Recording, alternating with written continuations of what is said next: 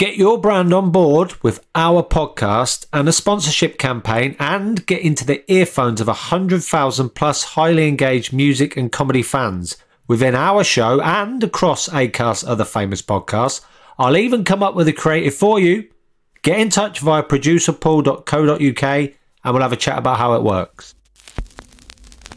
A funny taste in music with Andrew Bird. Hello. How are you? All right. Good. Nice to talk to you in this very much one-sided conversation.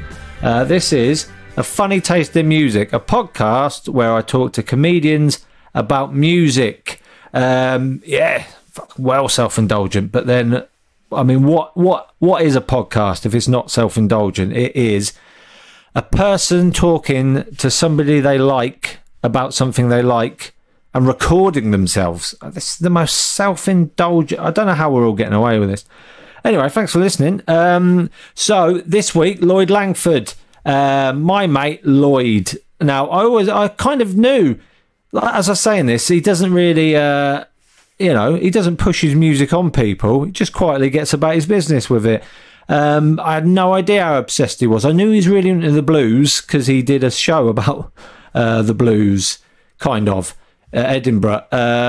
So I knew he was into the blues, but I had no idea how much. And Lloyd is one of my mates that I've known for ages in stand-up, and he's one of them. He talks very slow and considered, but then whenever he tells a story, it just unravels into madness, just like a standard story, and then out of nowhere, he's a magnet for nutters, basically, as well.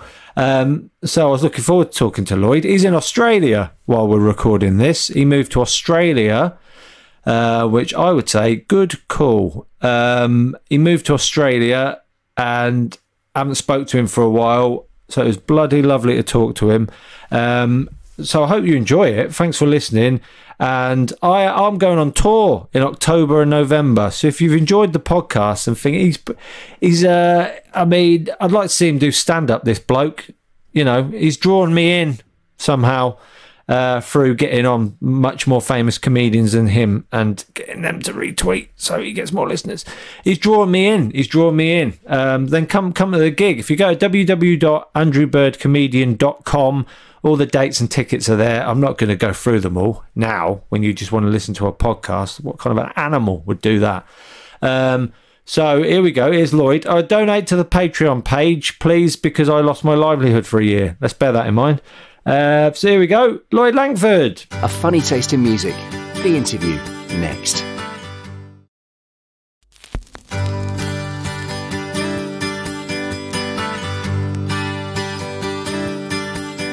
How are you, Lloyd? Very good. The Melbourne Comedy Festival has just finished like a week ago. Has it? Hang on, what time is it there now? You got a gig tonight? No, I'm not working this weekend. It finished like last Sunday, so I've just kind of had the week off pretty much. Yeah, I've had a year off. Well, it wasn't my choice. I don't get to choose to have time off, Lloyd. Mine's more the choice of a global pandemic. Yeah, I just had a week off. Why not?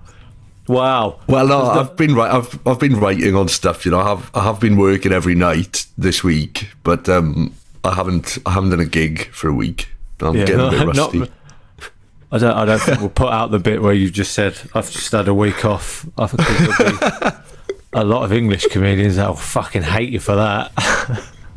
Yeah, just had a week off. What's the Melbourne Festival been like? It was pretty normal. First ever show, the audience were in masks, and then after that they changed the law, and so they didn't have to wear masks anymore if they didn't want to. And it was 75% capacity for all the venues until probably halfway through the festival. It went up to 100.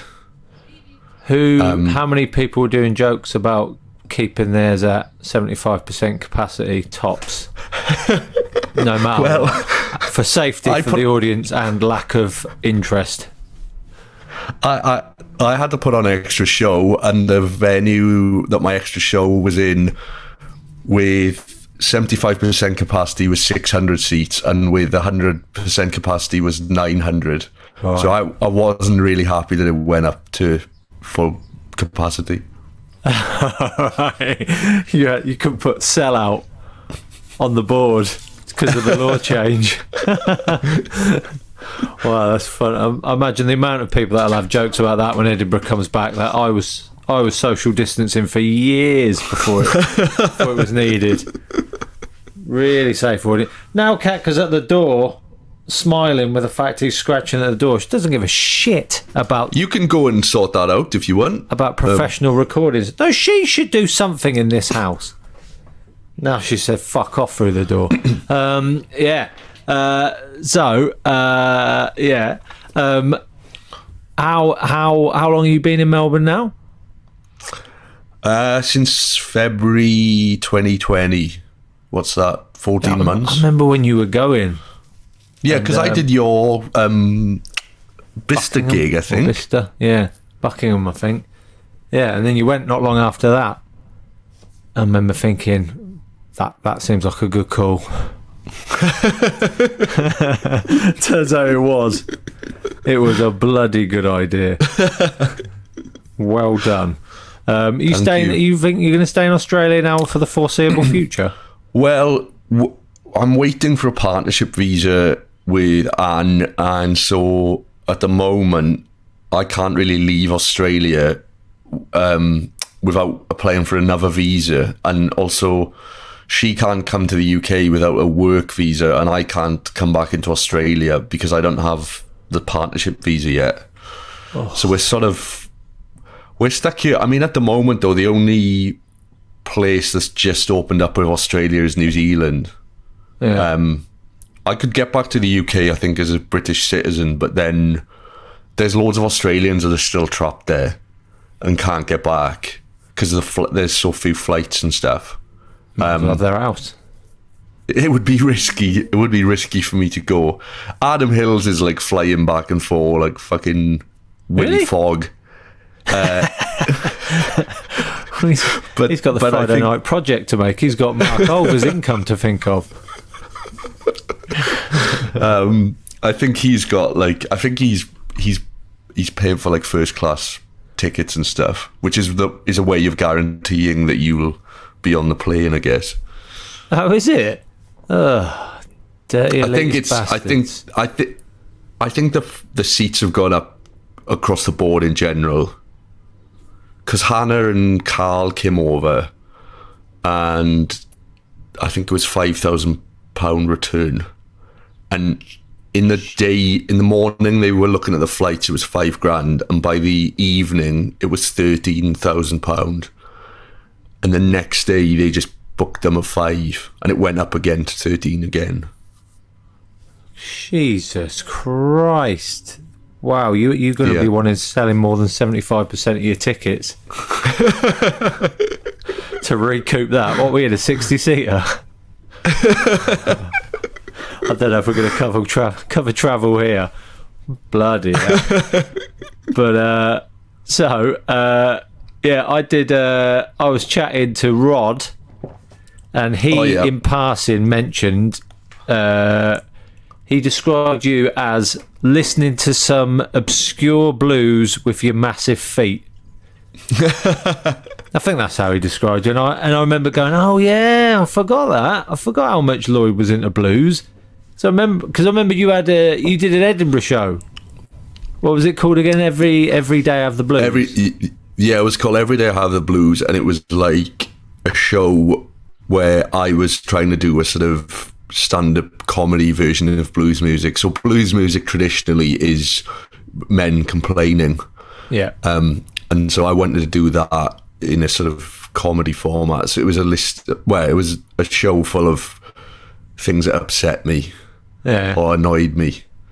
In the blues, it's usually like, you know, my woman's, you know, left, or even worse, I've come back home early and she's, you know, stupping some other guy in my bed. Or, you know, I've drank too much whiskey, or I haven't got any whiskey left. I think those are the four main topics of blues songs. Yeah, isn't there quite a lot of you know, the landowner could kill me and stuff like that, and this cotton picking there's job a lot of, there's a lot of, because it kind of originated from like field haulers and chants and stuff when people are working. I say working, I guess a lot of them were sort of in slavery. I'm glad you went that way with it. I thought you were going to go, I say working, they weren't doing a lot. They were only part-time. Fuck, I thought that's the way you were going to go. I say working. No. Lazy bastards. Cowboys, a lot of them.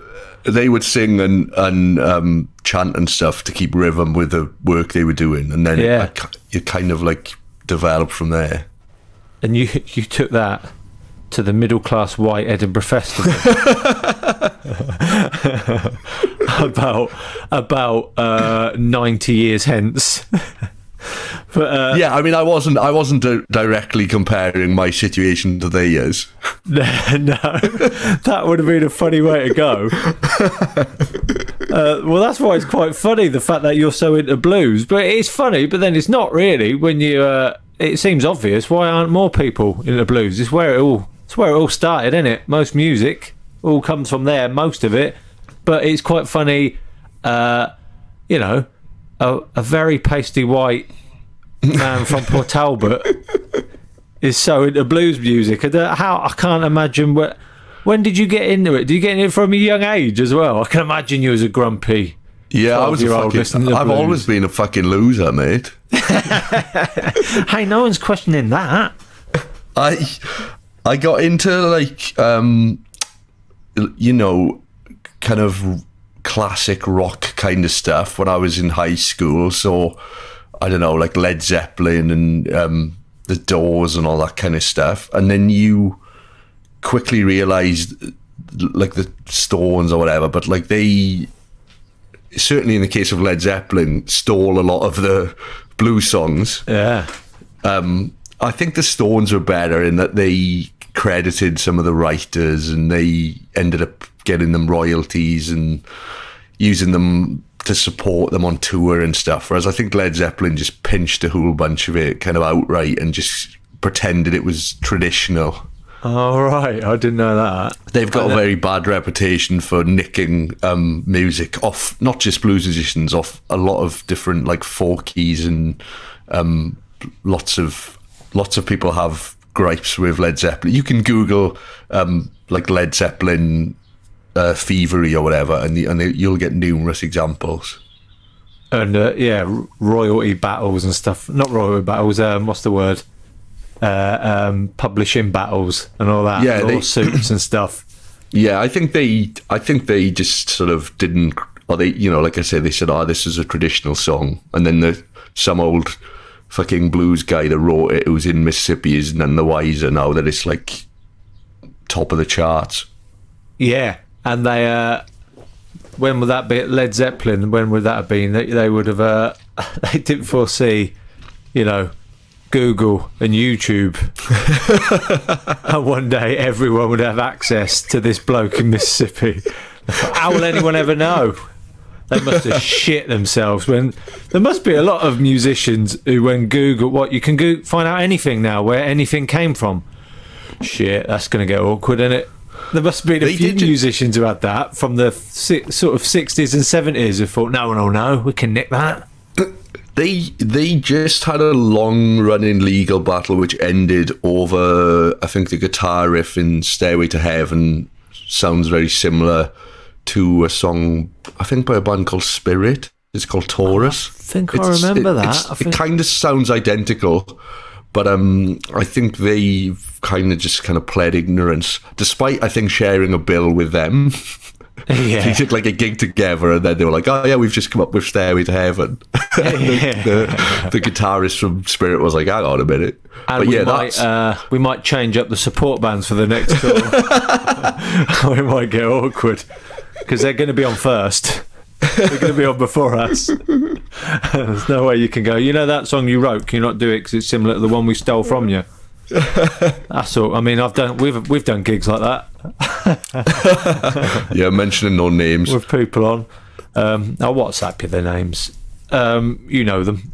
But yeah, I did see that. Rolling Stones have they got people, they kind of went to America, like generally speaking, and said to the white American people, why are you not listening to these? Why are you not listening? Yeah. These are they're all in your country.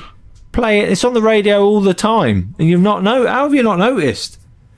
Don't like us. We nicked it from them. But they got loads of them on telly and stuff as well. Was it Howlin' Wolf, I think? Yeah. There's a great book by a guy called Stanley Booth who writes like a memoir of being on the road with the Rolling Stones. I can't quite remember the name of it, but it's kind of famous. And he talks about how when they did this tour of the States, the Stones wanted like the best support acts they could get. And so they got like B.B. King and they got like Ike and Tina Turner and stuff. And he was saying that they kind of regretted getting Ike and Tina Turner because they had the full Ikeettes and everything, and Ike Turner's playing the guitar like a fucking madman, and they found it difficult to follow. Yeah. Their support act, they were like, we're championing these people who are like brilliant, and then they were like, oh yeah, they are brilliant, and now we've got to go on after them. And we've paid them to make them look shitter. Yeah. Oh, good on them for that, though. I kind of respect them for that. It's good. Yeah, it's quite funny that though that all that music was there in Mississippi and Chicago and that, and it took some blokes with weird accents from Richmond to regurgitate it and go, no, yeah. But yeah, they were, because people that they didn't know about them, and then they were like amazing guitarists. Just because it's on acoustic guitar, sometimes you don't realise how good it is because it doesn't, and got the oomph, has it, of electric guitar. No. But then when they're on massive gigs, you'd have gone, fucking hell. Keith Richards must have been going, shit, I've got to follow that. He's the bollocks. I've been trying to copy him for years. I think they went to Chicago as well. They went to Chess Records, the Stones, and they recorded some songs. There's a song they actually recorded about Chess Records.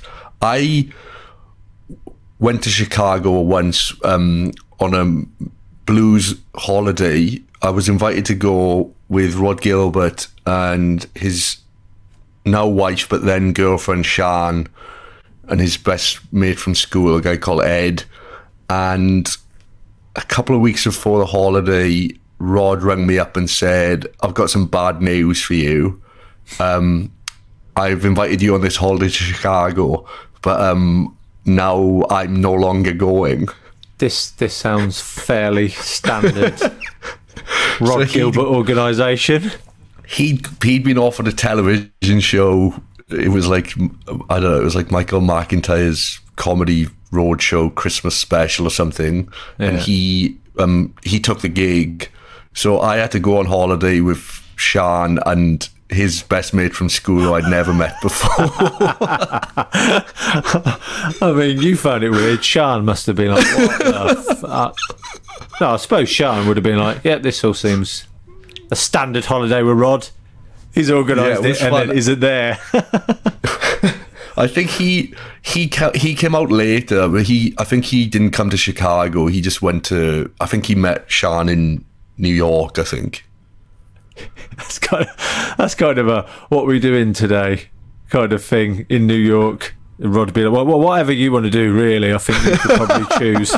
I can't turn up now and go, I'll tell you what I really want to do today. But so, I like that, the sound of that. Was it called that? A blues holiday, or did you call it that? No, yeah, it was his idea, and he was like, "You're into blues music. We'll just go to loads of different clubs and stuff, and just see loads of live bands." And me and Sian and Ed did that, and then because I think the holiday was only supposed to be a week or something, and I stayed longer actually on my own, and I went to some jazz clubs as well.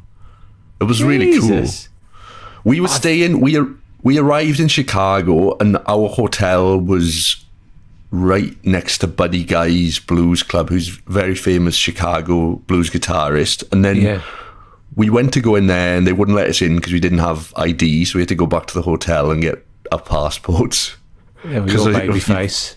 21. And then I went in there and went to the bar, ordered a beer, and then I looked to my right, and Buddy Guy was like sat at a bar. And, no way. Yeah, and I was just fucking Ronald McDonald at McDonald's. I was like shaking. I was like shaking with excitement, because I was like chatting to the barman later on, and he was like, "Oh, sometimes he'll get up and play, or if there'll be a band on, he'll kind of join in with them and stuff." But he didn't. He didn't play that night. He does these gigs every Christmas, I think, in Chicago that are always kind of sold out. And I think we just missed them, or I think they'd all already been sold out. We found out about them when we arrived. Yeah, they'll be sold out, wouldn't they? You have to be in the know to get them, I imagine. But we had some fun. There was one time we went to this club, and there was a guy on who was absolutely wild, and he was called Lindsay Alexander, and it was a really small club, and he was playing his electric guitar, but he had a very long lead, so he would be walking through the crowd. And there was like a family in from like the Midwest, and they looked very kind of conservative, like mum and dad and daughter, who I reckon was like very late teens and maybe early 20s. And Lindsay Alexander started singing this song about his girlfriend keeping her pussy nice and clean. What? It was this dirty blues song, and he was like wandering through the crowd, and the look on this family's faces was worth that entry fee like alone. It was so funny. You were thinking, fucking hell, Lindsay, read the crowd.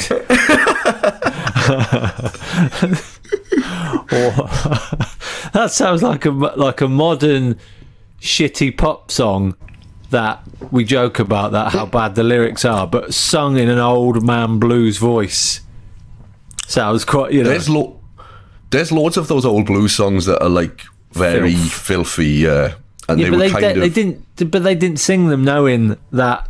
They sang them to make each other laugh in like a little club where they live, or just like while they're working and shit. They didn't sing it knowing there'd be a room full of people with a Midwest family there, did they? To be fair, it wasn't wrote with a commercial, evening entertainment in mind. Some of them are recorded. You want to listen to Lucille Bogan, Shave 'Em Dry? You can get it on YouTube.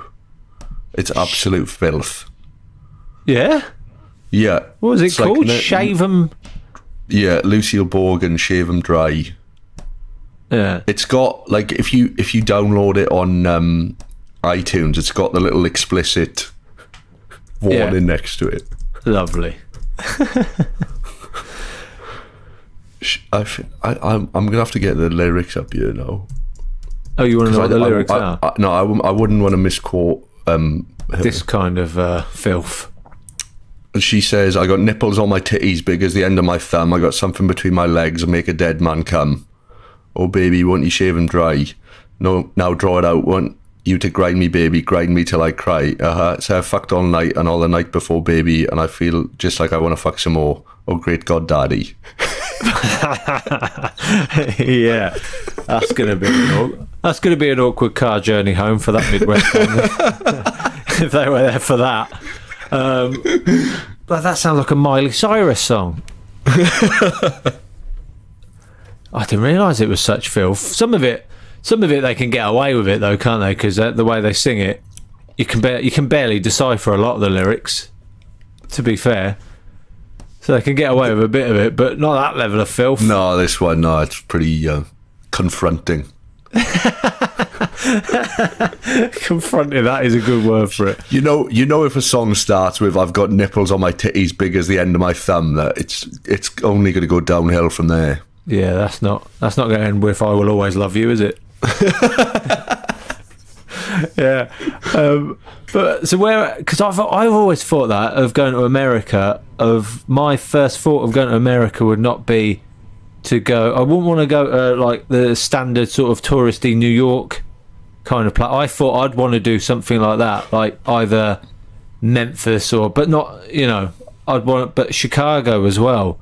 Those like Chicago and yeah, maybe like Detroit as well, proper grimy. Yeah, Motown. Yeah, kind of grimy places with loads of music history. That's where I'd want to go on holiday if I went to America. You proper did it, a blues holiday. That's great. What else did you do? Were you there? We went to the Museum of Chicago and saw some dinosaur bones.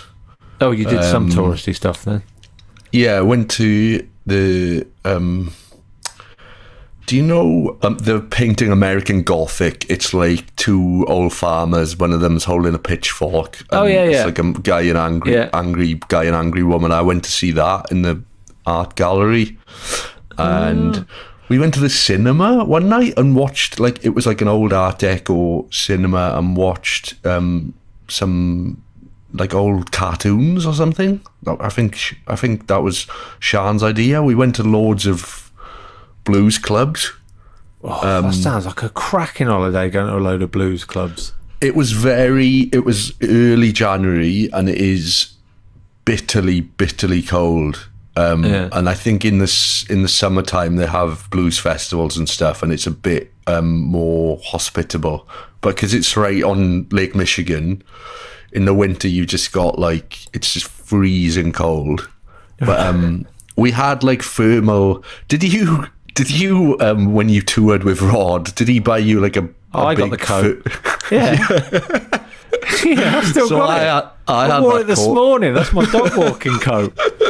I had that big fat coat on, and it was a lot of fun. He did one of his work experiences. He was in the Brecons, and they gave him a load of or he bought specifically what they told him to buy, equipment, and one of it was that coat, which is you could survive in freezing temperatures overnight wearing that coat, as he said about 1,000 times. And he went on and on about that coat, and then the end of the tour he bought me, you, Rick the driver, and Simon, his tour manager, one. And I send him a photo every winter. At some point at the start of winter, I send him a photo and it's referred to as the Rod coat. I go, where's my Rod coat? And I wore it this morning on the dog walk. So that you got your money's worth out of that. In the, that's a good coat. It is a good coat. And you wore it with him while you were there freezing. You didn't dick about. You put that hard work in for a blues holiday. Yeah, you could have gone in the summer when it's a festival and easy. You're there freezing, huddled, doing that, going to art galleries. What a holiday. I mean, it was his idea to go then, and then he didn't fucking go. Oh, that was good. Yeah, it sounds like a good holiday he didn't have. No. Cracking idea.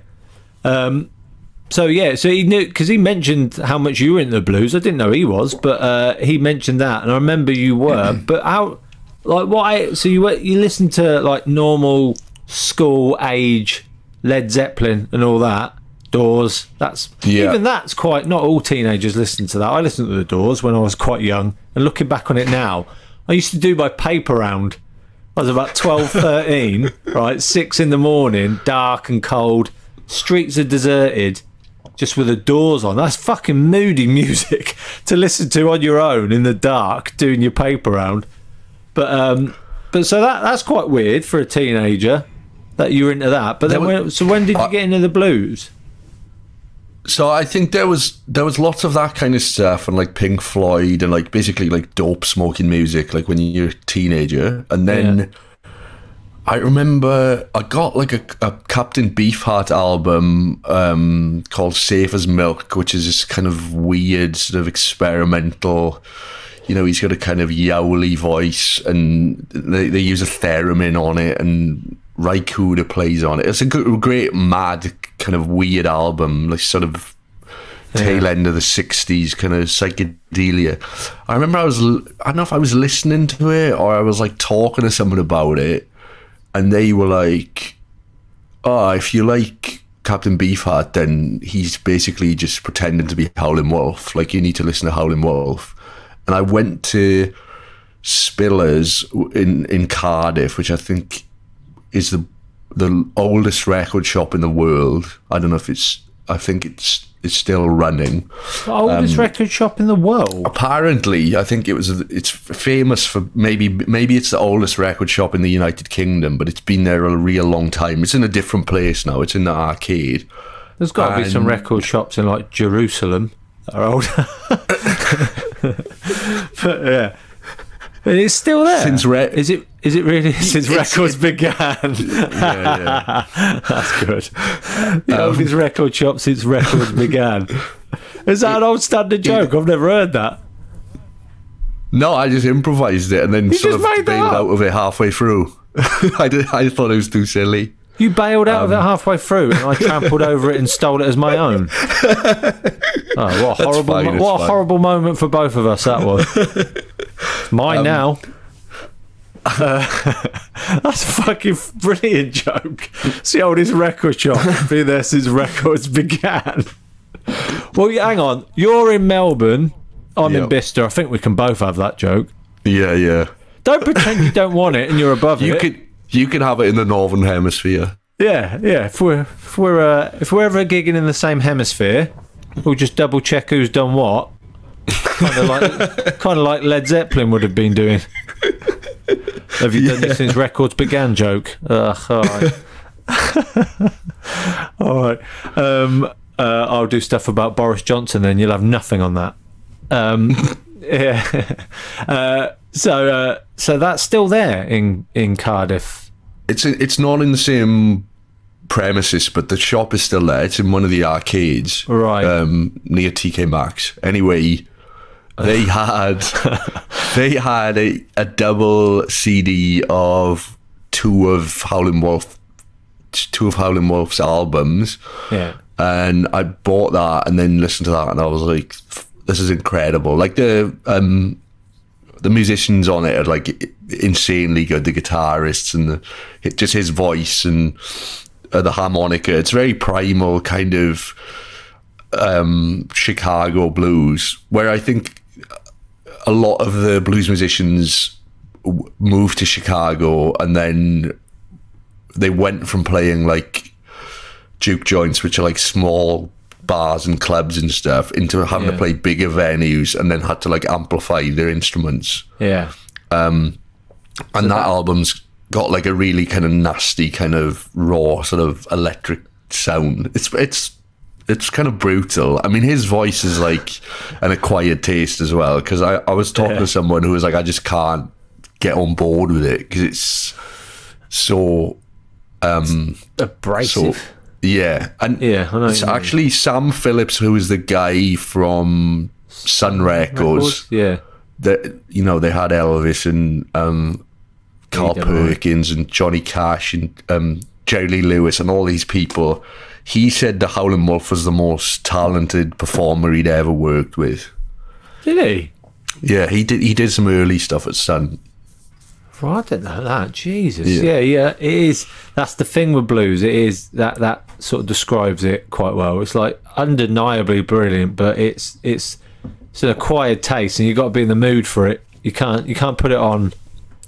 Well, you probably do. That's probably what's different. This is what I'm guessing. Most people are like, I like a bit of blues every now and again, but I get the sense you've committed.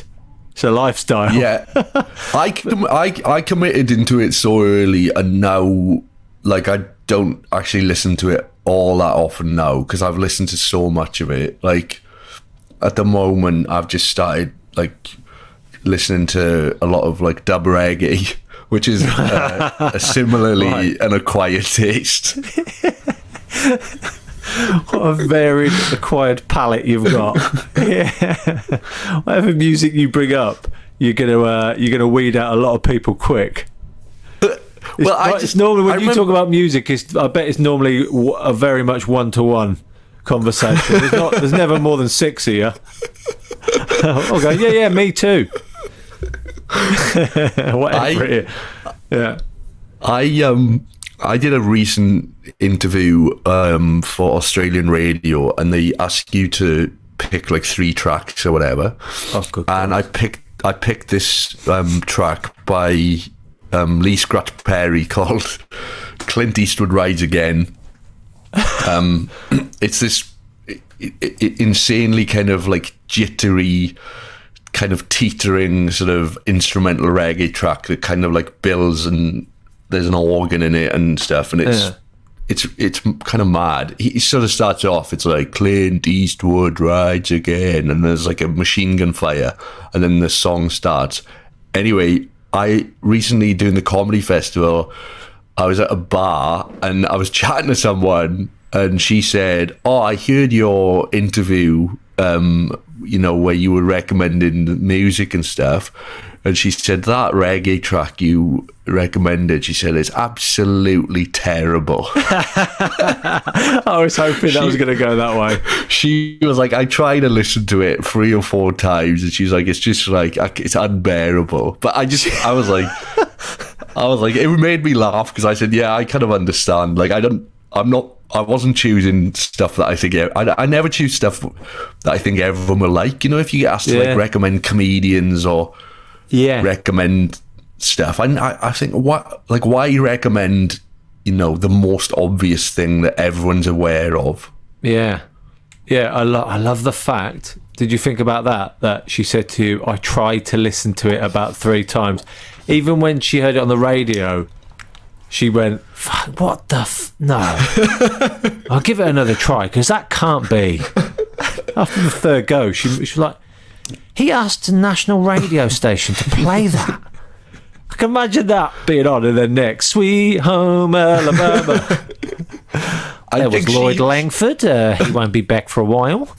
She said, I could see that you were really passionate about it, but I just don't. Like, I guess there's certain types of music that just people don't. It just leaves them cold. I think that's acceptable. Yeah. There's some stuff where you think, well, I could understand why people wouldn't like this, so I won't push it on them. I can see, but you seem to like just that kind of thing, of all different sorts, from reggae to blues. Keep it really, really acquired. Yeah, I like that. But you were. So what age were you when you first listened to Howlin' Wolf?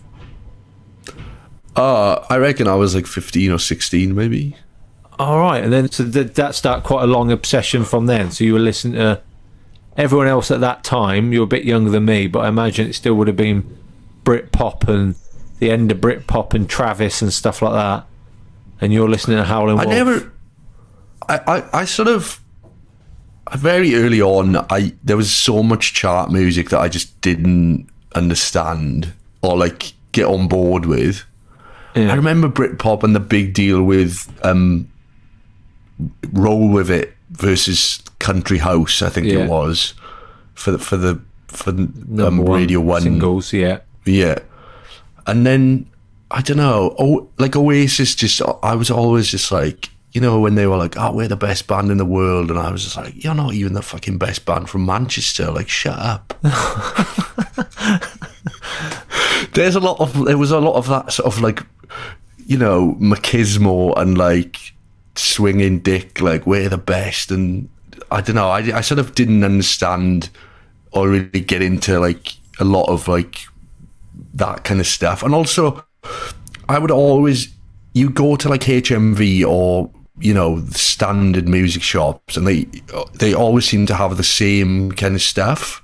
Yeah, especially if I was like into blues music, they'd have the same fucking BB King compilation, or they'd have, and you sort of go, oh, there's like other second-hand shops and like specialist music shops, and there's a lot more interesting stuff to discover. And like what I do now at the moment is I regularly just go into second-hand shops and just look through the music and just pick stuff that looks interesting and just listen to, because it's like a quid or something, and you go, well, if I don't like it, then I don't care, because I'll just give it back to the shop. You say that, about it being the same music in every HMV, which it is. But then I find charity shops. Let me go through my list. Daniel O'Donnell. There'll be a Bewitched. There'll be a lot of Cliff Richard. Yeah, I mean, there's a lot of Drek and lots of but you will find a gem that you would never find in a HMV. And you can find, and also it's like you go in the shop and you're like, I don't know what I'm going to buy because I don't know what's in here. So it's kind of, but you are right. There's a lot of like digging through absolute dross to find something. There's a lot of Tom Jones in there. I wouldn't do anything said against Tom Jones. Oh, of course you wouldn't. No, I'm just saying. I'm not saying it's bad. I'm just saying. God, I just offended your whole race of people. Then didn't mean it like that. I mean, there's the same stuff. There'll be Babylon, David Gray. That'll definitely be in there. White Ladder. That'll be there. Natalie and Bruglia will be there. But yeah.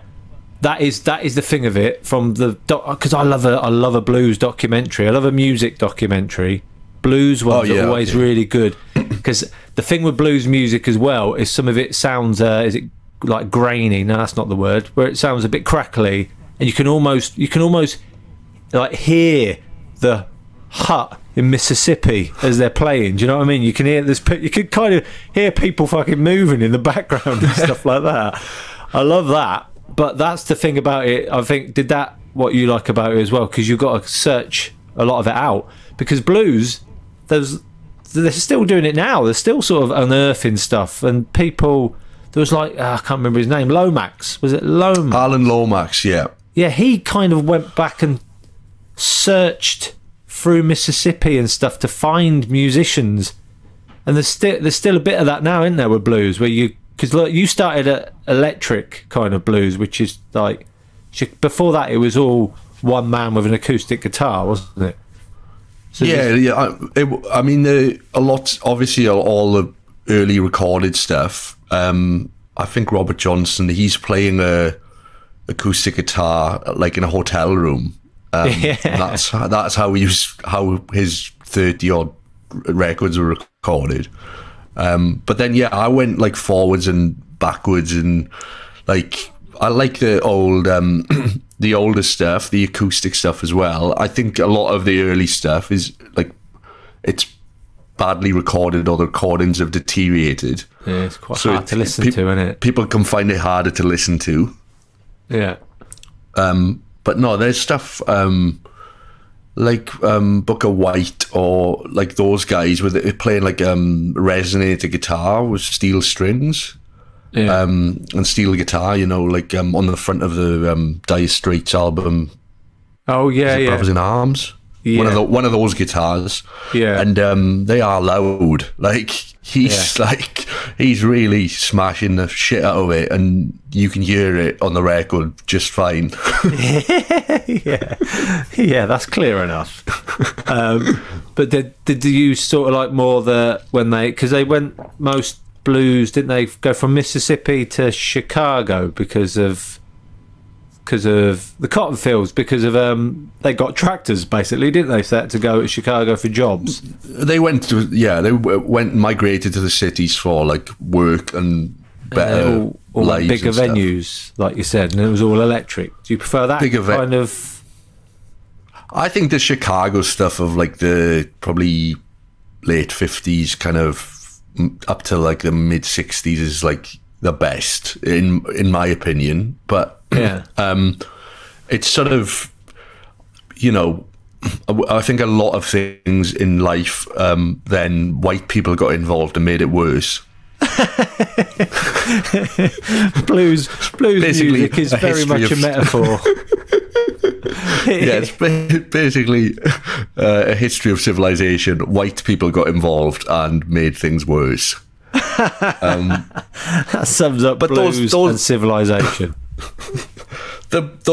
Some of the guys like the Stones and stuff, and they kind of, and the Beatles as well, I think they brought that kind of music to like a wider audience, and people, there were musicians that were like, I think a guy called Furry Lewis, who was like, he was like a street cleaner, and because he'd recorded all these sides in like the 30s and 40s, then went back to his normal job, and then was like rediscovered in the 60s because there was a kind of folk blues boom, and they just found him just working, like cleaning streets and stuff, and then he was on tour again and performing and like had like a whole kind of reinvigoration of a career. And like there's quite a few examples of that.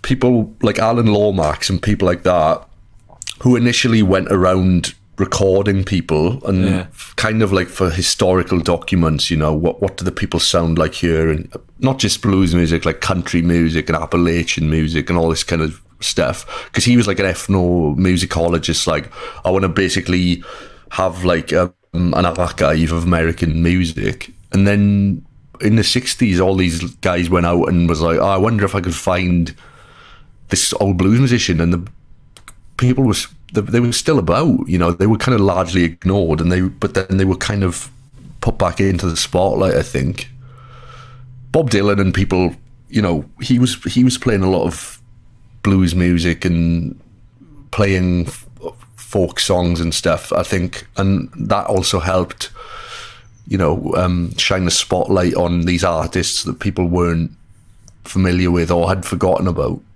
Oh, it's brilliant. Yeah, it's like old comedians suddenly getting a part in a sitcom. It's like Cannon and Ball are back. Bobby Ball's in Not Going Out. Yeah, that's that. Yeah, I saw a thing of, and it keeps happening, doesn't it? Like in the 80s, I can't remember who it was. Someone in the 80s, I remember he was about 70 odd, and then suddenly he was suddenly massive. He had #1. I can't remember what song it was, but yeah, that must be amazing. Just be in your little town, and you know, he's a musician. Yeah, he recorded a couple of songs once, did he? I don't know. Heard of any of them? Nah. And then suddenly he's gone on tour. They come back and he's just cleaning. Oh, that'd be easy deal to make as well. They must have got paid nothing for those tours. Do you want to stay here and clean, or you want to get some of those nipples that you used to sing about? Do you know Saul Bernstein, Steve Jameson? Yeah, you're not going to compare him to an old blues singer, are you? Well, I was gigging with him once in Sheffield, and we were talking about music and stuff, and I didn't really know him very well, but he was telling me about... he was a musician, wasn't he? Yeah, he was very good friends with Mark Bolan. Yeah. And also he was saying, oh, you know, I had a song and, you know, I did Top of the Pops and all that. And I was like, oh, all right. And his song was... the band was called Nosmo King and the Jarvels, and the song's called Goodbye Nothing to Say, I think. And he's like telling me this story, and it was like, yeah, it's this kind of like late period kind of Northern soul kind of song and stuff. And I was like, all right. And the barmaid in the pub was like, oh, we've got that on the jukebox. And, no way, really? And put his song on the jukebox, and it was an absolute fucking banger. And she was like, I'm putting it on again, it was so good. And he was really like made up with it. He was like that. He had like a little tear in his eye, I think. He was overwhelmed by it. I thought it was so cool. And then you can see the footage on YouTube of the performance. I think I've seen that. I don't know who sent me that. Maybe it was on Facebook or something at some point. Yeah, everyone's going, you seen Steve Jameson here? And he was pretty cool looking, wasn't he? Yeah. But he did that song. I thought, I want to do an old Jewish comedian character now. Oh, what a nice moment you saw. The barmaid going, hey, I know that song. Putting it on and then putting it on again. Yeah, it was very good. Oh, nice. Did he write the song or sing it? I think he did. I think there was also a thing further down the line where someone ripped it off and they did a pretty much an identical version of it. And yeah, he basically said, no, I'm not having that. And I think they ended up winning some kind of legal battle against the other person. Oh, really? Very shady business, isn't it, the record industry? Yeah, I mean, what we like to do in comedy, if someone steals stuff, is just slag them off constantly until everyone knows about it. That's what we do. That's how we deal with it. There's no legal involved. Just they will get relentlessly slagged off. Till you bump into members of the public and they go, "Oh, you're a comedian. I'll tell you who I like," and they tell you, and you go, "Yeah, he's a thieving fuck." That's how we deal with it, and they look upset, and then it's awkward and confused. Yeah, because why you would say that and shatter their hero's reputation, and then you have to talk about something else. But there's no legal involved. There is that. But so when you were a teenager, what were all your mates listening to? They were all into like the charts and stuff, but you were just how long? So all through your late teens, you were into blues. Would you say? No, I mean there was like we would go out on the weekends and go to like clubs and stuff, and you know, like I wasn't going to like blues clubs or jazz clubs or anything. 16. With a little smoky jazz club. Wow. Smoking a pipe. I would go out and like listen to like the usual kind of music, the music that was being played in clubs and all that. But like I wasn't really, it was always for me. It was always like, this is what you do, because you're a teenager and like you're growing up. This is the music that's in the charts or is popular or whatever, and this is the music. But yeah, I didn't really care what other people were doing. Like the first albums I bought were in Woolworths in Aberafon Town Centre on cassette. I bought Appetite for Destruction by Guns N' Roses. Yeah. And then a 1950s compilation of rock and roll songs. Wow. And I bumped into a mate from school and he was like, "What are you buying?" And I was like showing him the cassettes and he was like, "What the fuck is this 1950s rock and roll stuff?" And I was like, "I don't know, I want to listen to it." So I bought it. Yeah, that sounds fair now. Isn't that funny when you were a teenager? I remember that the stuff that you mentioned that people took the piss out of. And now it seems completely normal. That I remember listening to Chuck Berry and Buddy Holly. Oh yeah, when I was a teenager, which seems completely standard now. Like if someone told you that, you wouldn't bat an eyelid now. But I remember as a teenager, everyone going, "Fucking what? What? You had to take that?" My first ever gig was Chuck Berry and Little Richard. Your first gig that you went to see? Yeah, my first musical gig, I was maybe 11 or 12. My dad and my grandfather were really into rock and roll, and Chuck Berry, Little Richard and Fats Domino were playing Birmingham NIA. And me, my grandfather, my dad and my brother went to the show, and we stayed in a travel lodge. I'd never been to Birmingham before, so I was just like, what? Like it blew my mind, like the amount of people and like the hustle and bustle and stuff. What a night!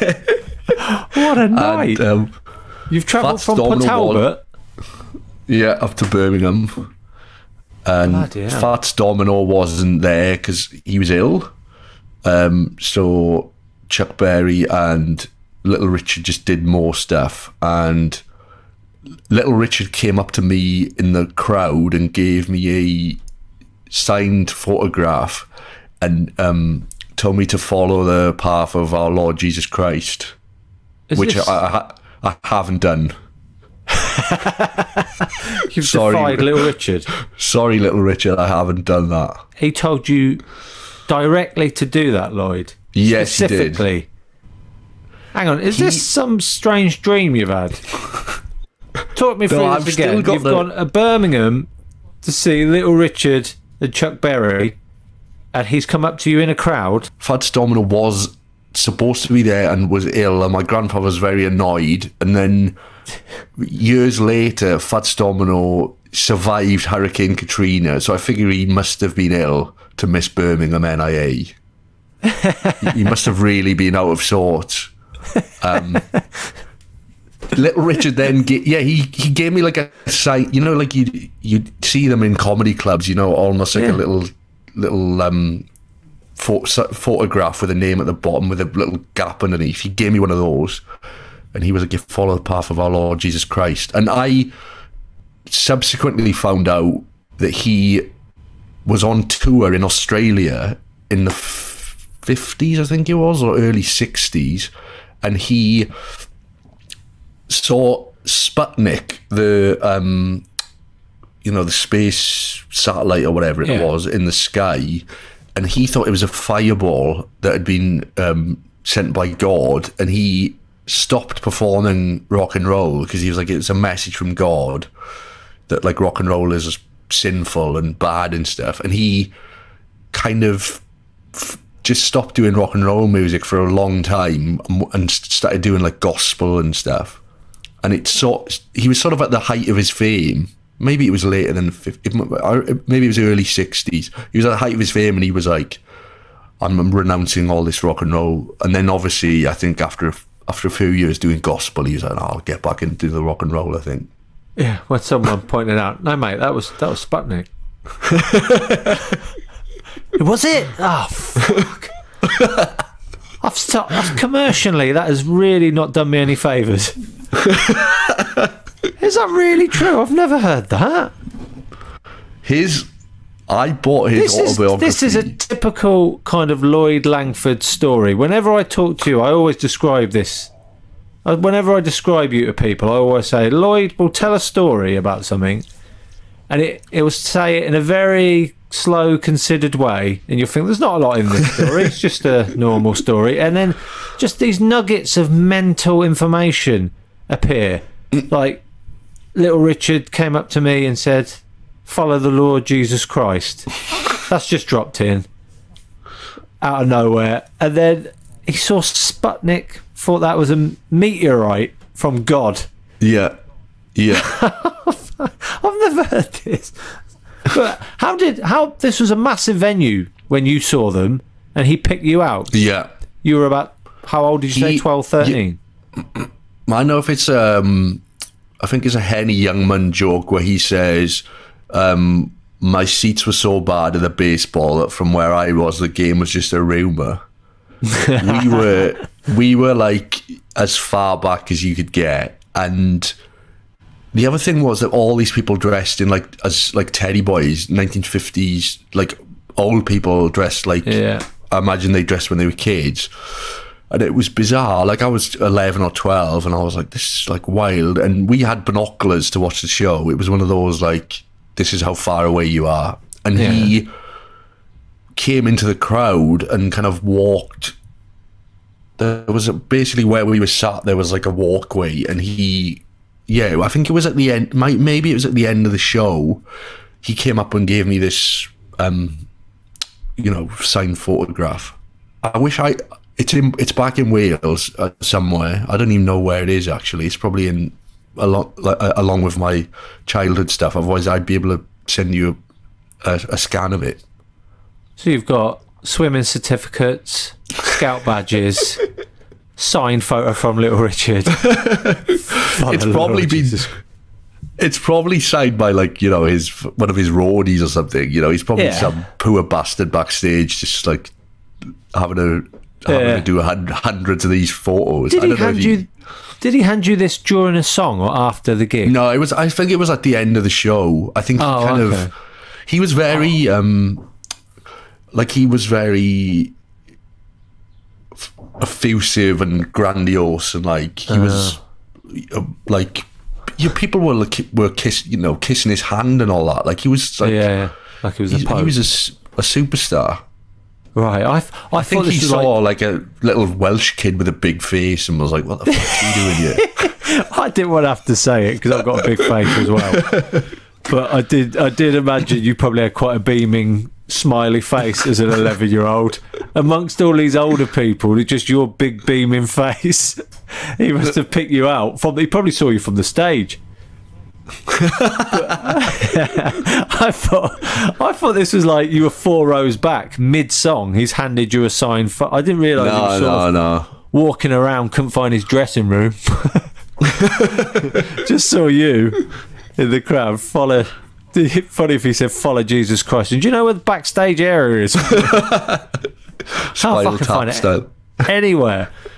That is brilliant. And so you still followed the blues, but just not the Lord Jesus Christ. No, I didn't really get me into religion. But that is one of that I've heard some now. I've been asking people quite a lot what was their first gig, and there's been some good ones, and first records have been quite funny, like Ben Norris at the age of 7 bought Bohemian Rhapsody. But there's been some funny first gigs ever. My first gig was slightly similar. I was a bit older. I was with my dad as well, with Bob Dylan at Wembley. But dad and granddad and brother, Little Richard and Chuck Berry. That's a cracking first gig. Was Chuck Berry good? Yeah, they were both. I mean, they were both like into it and performing well. And I think, I've seen more, later videos of Chuck Berry where he's just like unable to do it, and it's kind of sad. I went to see. This is another rock and roller, but I went to see Jerry Lee Lewis once in what's the venue called in Chalk Farm? At the Kentish Town Forum. All right, yeah. And he had Wanda Jackson on, who was like a very famous kind of like rockabilly star, and she like couldn't remember the words to her songs and stuff, and it was pretty bad. Like, I felt sorry for her. And then Jerry Lee Lewis, who's like a cantankerous cunt of the best of times, would be like berating his drummer like mid-song, and he'd be like, this guy can't keep time, and was like shouting at the drummer. And he did it was one of those gigs like where I was like, I want to see him live, but I realize that it's a bit, I guess Bob Dylan has a similar kind of reputation. Like, sometimes he's great and sometimes you aren't aware what songs he's singing, and you've just got to kind of take a punt. He had so many support acts. Like, I reckon me and my mate, we arrived at Kentish Town Forum at like 7 o'clock. I reckon he went on about like 10:30, did like 25 minutes or half an hour, and just got up and walked off the stage. And all the lights, the lights came up, and there was an like old rock and roll guy next to me, and I said to my mate, I reckon he'll come back on and do an encore. And this old rock and roll guy in front of me just turned around and just went, he never does encores. And that was like the end of the show. He's mad. And I've read, like, there's a great biography of him by a guy called Nick Tosh. It's called Hellfire, about how insane he is, how he like shot one of his bandmates, and like he also renounced rock and roll because he thought it was like the work of Satan. I wonder, I tell you what's quite funny, the thought of those multi-millionaire, not all of them are, but like really rich rock stars that renounce rock and roll because of God. Do you think they like return their house that they bought with rock and roll? Well, I better take all these cars back, and I don't think the wife will be interested anymore. She's here for one thing. It's purely gospel from here on in. I better look for a 2-bedroom flat to rent. I wonder how committed they are to renouncing rock and roll. Yeah, it's really funny from like stand-ups, like when you do a gig and there's like 90 people and you realise that the staff are there for you. When you see the front of house staff and you think they're only here because of me. Jesus. But to do like a full like gig in a massive venue where there's hundreds of staff, and it's advertised everywhere, it's been on telly, and then just do half an hour. Yeah, that'll do. Fuck them all. I respect that on level, but you've got to be mad. The best one I've seen is I went to see Van Morrison at the Royal Albert Hall. He's mad as well, isn't he, apparently? He does a great thing where he did the show. It was for like the London Blues Festival, and he had a couple of like guest musicians up and guest singers and stuff as well, and he did like a fair old show. But then at the end of the show, the band play Gloria, and he kind of sings a bit at the start and does that, and then he just kind of walks off, and the band is still playing Gloria. You know, I don't know how long the song is, but they play it for like 10 minutes or something. But Van Morrison just walks off the stage and leaves the venue and gets in his car and just drives off. So like the gig is like still happening, and he beats the traffic. He's ordering a starter somewhere. People are still clapping while he's going. Should we go soup? People are still in his show when he is not. I love that. I mean, I've known comedians do that, but not to that level. Well, when I do a gig, I mean, people have left my show while I'm still there. I'm the opposite. I think you can mentally disassociate doing a comedy gig, but to physically disassociate is probably poor. Yeah, you're right. I've done gigs where mentally I've been at home. I've been at home banging through some chocolate biscuits while still on stage, but to get to that level would be great, wouldn't it? Just walk off. Oh, they're still playing your song. They don't need me here for this. They know it. They'll sing along. Bollocks to all of them. They're not even looking at me anymore. But when this morning, well, not for you because you're in Australia, but when you sent an email saying about meeting up on Zoom, and you sent a photo of recent purchases of albums you've bought recently. Yeah. Firstly, yes, I'm very happy to say this gets mentioned quite a lot, that you're still buying albums. Yes, I still buy CDs. I still buy DVDs and resent the attitude I get from people. You still buy DVDs? Still buy CDs, but you sent a photo, and there was hundreds of them. How many CDs have you bought recently? I go to like second-hand shops a lot and just like pick up stuff really cheap, and there's lots of good record shops and stuff in Melbourne. So if something like takes my fancy, I'll just buy it. Like, I don't usually spend too much money. Like the second-hand shops, they're like a quid each or something. Yeah. And obviously the music shops are more expensive, but well, like anything, like I've been buying like dub reggae, lots of jazz, like golden era hip hop, some country stuff, just like anything that I'm just like, I'll just have a crack at that, and like if it's not good, I just take it back.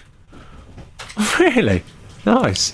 Yeah, it's just, I mean, because I find stuff that I'll be like, I would never find this in a shop. I would never try to listen to this. I think it's difficult, like Spotify, whatever, you kind of, I don't know, I think you often just fall back to listening to stuff you already know.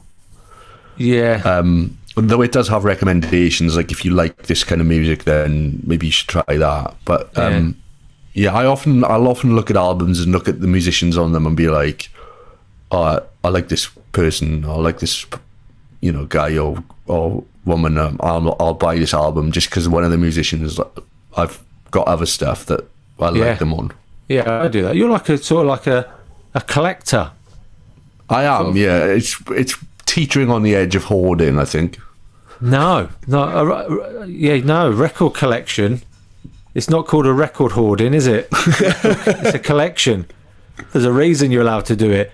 You're going to pass that on to someone one day that is going to be like, whoa, there's going to be no end of shit in there that people have never heard of. There's a lot of stuff. Do you get annoyed? I've got a mate who goes to charity shops quite a lot. Rob in Balham. He gets vinyl quite a bit as well. Yeah. I like it. He gets annoyed in charity shops where it's like £3-4 for a CD. He's like, what? It's not a fucking record collector shop. This is a charity shop for a reason. Should be £1 in here. Can't be more than that. Do you get annoyed with the prices? I was in Sydney recently, and I'd gone to this record shop, and the guy was like, "Oh, I've got another shop around the corner, and we've got loads of stuff in there that we're still kind of sorting through, so come back like on Friday or Saturday." So I went back there, and he was a bit eccentric, this guy, but I was like, I'll go back and have a look in this other shop. And his wife was in the shop, and she was insane. She had like a bunch of volunteers, and they were going through the records, and she was like barking orders at them, like, you need to look up the price on eBay, you need to look up the price on Discogs, you need to do this, you need to do that. And a lot of what she was saying was just mad. And I tried to buy like a John Coltrane CD. This is a jazz CD. I was like, I'll take a punt on this, but like nothing was priced. Yeah. So then she was like, right, I'm gonna find out how to price this now. And then like went up on Discogs and was like, all right, I'll price it for the highest it's ever sold for. And I was like, well, you've got to price it for like the average price, surely. And she was like, no. And then she started looking at where it was being sold in front of you. Like, yeah, just on a laptop, just like going through all this different. Then she was like, right, I'm gonna go. What is this? I'm gonna go on eBay now and like look for it on eBay. And she was like, there's one on eBay for like 15 quid or something. And I was like, yeah, but it hasn't been sold. Like, yeah, there's a lot of stuff on eBay for a lot of prices. I was trying to say to her, you need to look at how much the album has been sold for in the past, because just because someone is selling one on Discogs for like 100 quid, yeah, it doesn't mean it's worth 100 quid. Like, and you need to do all this before you open the fucking shop, not with me stood here awkwardly. I had like 10 minutes of waiting for her, and eventually she was just like, yeah, I'll give it to you for a $5. And I was like, okay, fine. I say this about you as well, Lloyd. You're a nutter magnet. You just attract these people. It just wasn't worth. Like, I was like, I want the CD, but I don't want to watch you find the history of how often and how much it's been sold for online. Like, yeah, a long internet haggle. Yeah, it was mad. So you do often get that in like secondhand shops or charity shops or whatever, where like there's a big one near me that I went into just after lockdown had finished, and two guys started like pushing each other and telling each other to fuck off because they weren't giving each other enough space at the CD section. Oh, nice. People get very territorial. Like, if they get there first, they'll sort of make themselves large, you know, like in the animal kingdom to ward off predators, so that someone else doesn't jump in there and get any of the Cranberry CDs before they can. Yeah, full contact sifting. Full contact sifting is a funny way of describing what that is. Yeah, I went into the shop the other day and there was a guy. The thing that really annoys me is when all the CDs are like, or albums are stacked properly, like you can read the spines, and then you get someone that just pulls them out one by one and just leaves them just in a mess. And there was a guy in the shop the other day that I went into a shop to look for music, and he was doing that, and I just had to leave. You can't engage with these people, they're animals. Oh, what a barbaric asshole. I love you stood there going, I really want this obscure blues CD, but I can't watch what this guy's doing. I can't. Yeah, I couldn't get around him, you know. He was just like in the way, and he's just like pulling them out and then just leaving them in a mess. And I can imagine this is why John Richardson probably never goes into a record shop. That would break him, wouldn't it? I think he buys his vinyl online. Yeah, he can't deal with people or things being messed up in order in a record shop. That would do his head. It does my head in. I see the people who work there. I sometimes see them going back, and you hear them going, "Oh, fuck." But yeah, you must spend all day just going, "Who does that?" Who doesn't know how an alphabet works? What the fuck is Bewitched doing with Led Zeppelin? And what was the thought process that you had Bewitched and you went, nah, actually I'll go Led Zeppelin? Well, what was to finish off here? What was the last sort of, because you don't often talk to people now that spend that amount of time in record shops that you do, or just shops looking for CDs. What was the last thing you bought that was only a couple of quid and you thought, I'll just give it a go? You weren't even that sure of it, and now you're like, how have I lived to this point in my life without this album? Oh, that is a good question. Have you bought something recently? In that pile, that photo you sent me, there must have been 30, 40 CDs in there. In that pile, there was something actually that I bought for $2 or £1. A guy called Clifton Chenier, who is known as the King of the Zydeco, which is like New Orleans kind of jazz and blues kind of mixed up together. He plays an accordion, he has a band with a guitar and drums and everything, and he sings like in French sometimes, and sometimes he sings in English. And I don't have any of his music, and I have a couple of Zydeco tracks by him, because he's basically if you're going to listen to Zydeco music, which I guess you probably aren't, he's the guy to go to. He's the fucking main man in terms of Zydeco music. If you don't want to listen to that, that's your go-to guy. He's the creme de la creme of Zydeco, and I bought it was like $2, and I put it on today, and it's fucking great. Oh, lovely! Oh, what sort a of lovely like surprise! Jazzy rock and roll, kind of really up tempo, kind of New Orleansy kind of party music. Oh, you struck gold there. This has got Lloyd Langford written like, all over it. It was like $2, and I bought what else did I buy in that shop? I bought a reggae dub album by a guy called Mikey Dread, which is really good. I listened to that today. Lots of like sound effects, like animals and stuff mooing and dogs barking, like overlapped on top of this really heavy dub reggae, and him doing like little raps and like introductions and stuff. I bought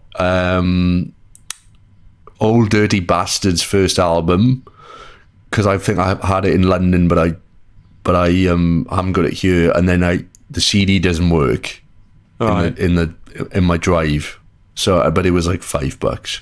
Where do you listen to music? You're saying you're listening to all this. Where are you listening to this? I have a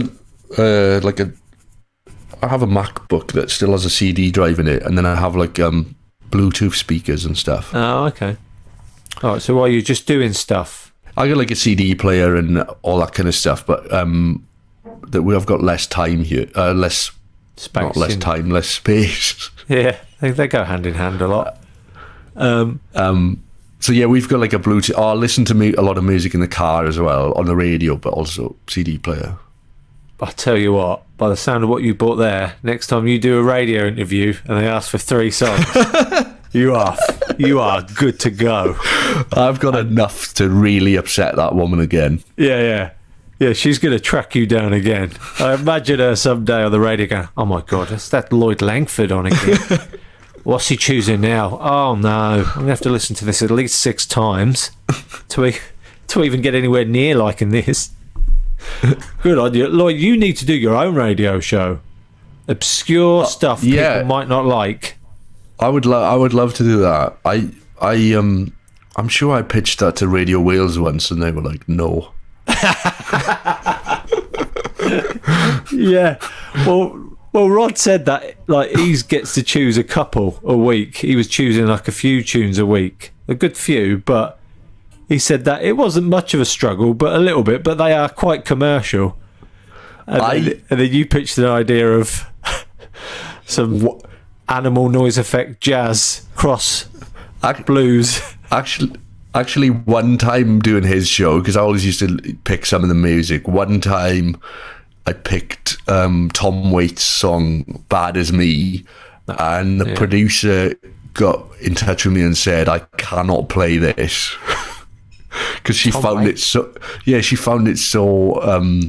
weird and sort of intense, and she was like, "You'll pick something else."